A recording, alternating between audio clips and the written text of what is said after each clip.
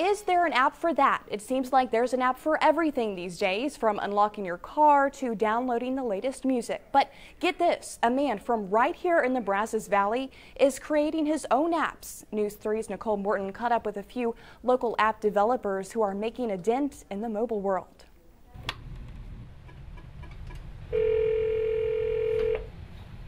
Hello? Hi, is your refrigerator running? Yes.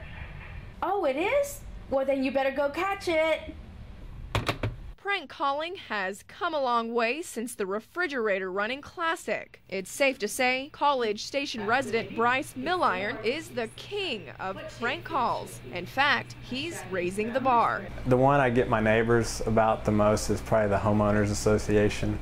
You know, if they leave their trash can out too long or something, I'll prank call them to put it back. By day, Milliron is a financial advisor. By night, we wanted to move this logo down a little bit. A part-time application or app developer for Apple. In the 2 years that I've been doing it, I've made, and this is a side job, I've made almost $80,000. Since going into business, Milliron's independent company has sold nearly 500,000 apps. The Prank Me app's probably the most popular, the iZones, which is a time zone management type of app. And speaking of, this is Gary Baker from the police department. The Prank Me app is so popular, it was recently ranked among the top 50 apps in the entertainment category in the United States. But Milliron isn't the only College Station resident catering to tech-hungry mobile users. What's that say? Does that say defensoid? The White family is too. Since it was just released and it's only been about a month and a half, it makes about as much as I would make